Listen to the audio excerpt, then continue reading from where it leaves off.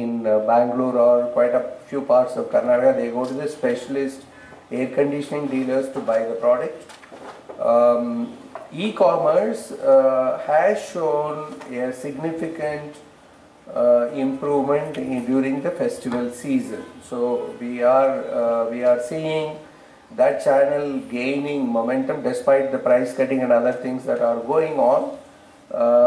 My own assessment is that more than 30% of the sale will happen through e-commerce in about 3 years' time. So you will see the main showrooms on the high streets not able to sustain. By 2020, my assessment is even 50% can happen through e-commerce.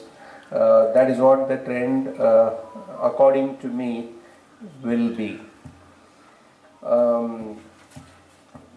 So we have 70 brand shops which are display areas, but we have a plan to open platinum stores in line with our platinum jubilee celebration. These are going to be very huge shops where the people can come and see the product and the entire range.